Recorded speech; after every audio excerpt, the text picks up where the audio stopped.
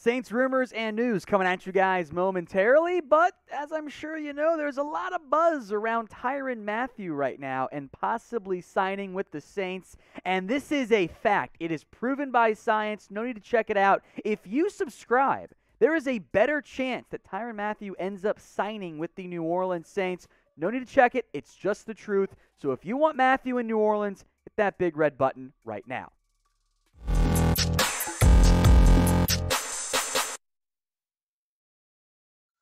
Tom Downey here for New Orleans Saints Now by Chat Sports, breaking down the rumors and the news on the New Orleans Saints. A lot of little roster moves we'll get into, but first, the Honey Badger and the Saints. That rumor continues to be a little bit more than just a rumor. Ian Rappaport this morning tweeting out that Tyrann Mathieu heading into the Saints facility for a visit while he's in New Orleans with family and friends. By the way, feels somewhat noteworthy. Called him a defense back as opposed to just a safety or a nickel corner. Nothing imminent, but one of the top players available will be at his first facility this offseason. Now, the Mathieu Saints rumors have been out there for a long time, and understandably so, right? The Saints have a need. You lose Marcus Williams, you lose Malcolm Jenkins. Those are two of your, if not really two, your best safeties. Yeah, you brought in Marcus May, but that's only one starting spot. And he's a New Orleans native. Spent a lot of time in the area. This would be a going home of sorts for Mathieu. And no team, Rams close, but no team shows salary cap isn't real, quite like the New Orleans Saints. They are constantly aggressive, even after losing Sean Payton. They make that wild trade up in the draft. They could get a safety and a premium one. Safety/nickelback, by the way, which they've got one of those guys already in Chauncey Gardner-Johnson. But you add another one, basically replace Malcolm Jenkins. Upgrade, I think, at safety. Now, that's not a slight of Jenkins. That's how highly I think of Tyrann Mathieu. Got a photo, by the way, of the Honey Badger at the facility, by the way, checking it out. Looks like he's in shape. Not that you would expect anything otherwise, but that is proof that he is in New Orleans visiting the Saints. Sounds like that visit ended, but that is noteworthy. Honey Badger last year was really good at football. Shocking, right? There was a report that came out that said, teams are worried that he's regressed. And I'm kind of like, I don't think so, though. I don't think Mathieu is peak prime Honey Badger anymore, but we also just saw Malcolm Jenkins play forever as he continued to age before calling in career and not really falling off all that much. I think he'd be a fantastic fit as the Malcolm Jenkins replacement. I'm not that worried about the age. He's still fairly young. His body's held up pretty well in recent years. I think it'd be a great signing, even if it would be a bit expensive. Not quite record-breaking, but you could get $10 million a year or so. So I want you to be honest with me. How happy would you be if the Saints right now or tomorrow or Thursday or Friday or whenever went out and signed Tyrann Mathieu? Use a scale of 1 on the low end to 100. This is the pinned comments on today's video. So if you get that ad break here on YouTube, take advantage of it. While the ad plays, head down there and let me know how happy you would be about Tyrann Mathieu to the Saints. Lots of little roster news here out of New Orleans. We'll begin with one of the more notable signings in terms of impact and name you might have heard of. Taco Charlton, the Cowboys legend, first-round pick taken out of Michigan, who was bad in Dallas and has bounced around the NFL, the Chiefs, the Dolphins, the Steelers, 4 teams the past 5 years for Taco Charlton, now a member of the New Orleans Saints. Spent last year with the Steelers. Details not yet known on the contract. I will say this. It's going to be a 1-year deal, vet minimum, and close to vet minimum. Probably very limited guaranteed, and probably not guaranteed a roster spot. This is you can come in and fight for our 4th defensive end role or thereabouts, and if you make it, cool. If not, yeah, we'll just cut you, because no one's paying current Taco Charlton to be really anything.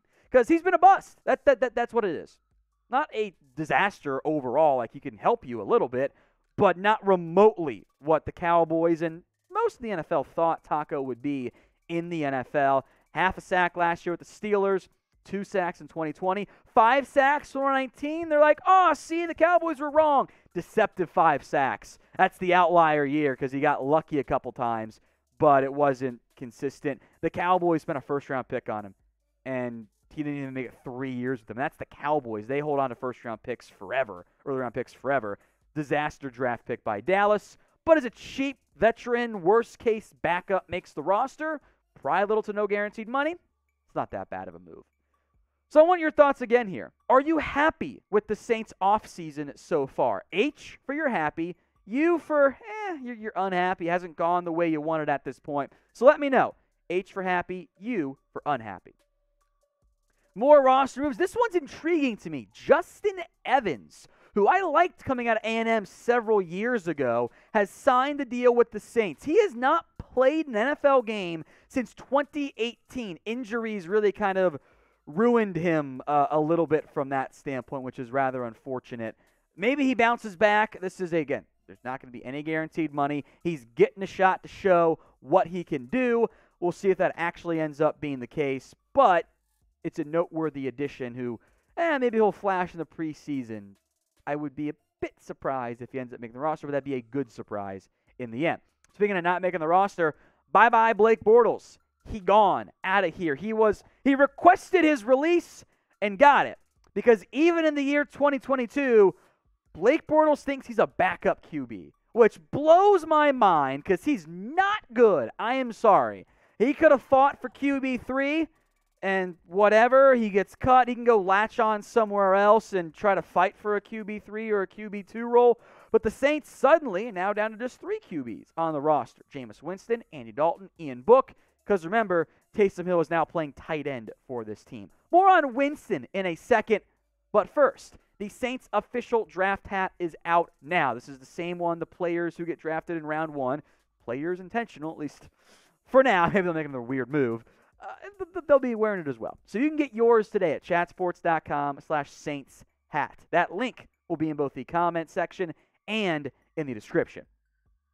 Now, former Saints QB Drew Brees offered his praise for one Jameis Winston, saying he thinks they're going to have success. They're going to build around him. Winston last year was much more, I'm going to say, responsible with the football, given his 30 for 30 season. Not as accurate, still some up and downs in there. But it seems like, unless they make another crazy trade move to go get a QB or take one in round 1, that Winston is the guy for this team in the short term. Here's what Brees had to say. I think it's set up for success with Jameis. You continue to build pieces around him. That will help him be successful. I think the defense of the ball has incredible leadership and is playing at a really, really high level here the last few years. I totally agree on the defense. The defense, that's why Dennis Allen got the job, right? To replace Sean Payton, has been incredible. The NFC is gettable. So I do think that the Saints and Winston can make some noise because had they had Winston all last year, I think they make the playoffs. Will that continue without Sean Payton? Well, that's why they play the games, right? What do you guys think, though? Make a prediction for me. Will the Saints reach the playoffs with Jameis Winston? Y for yes and for no.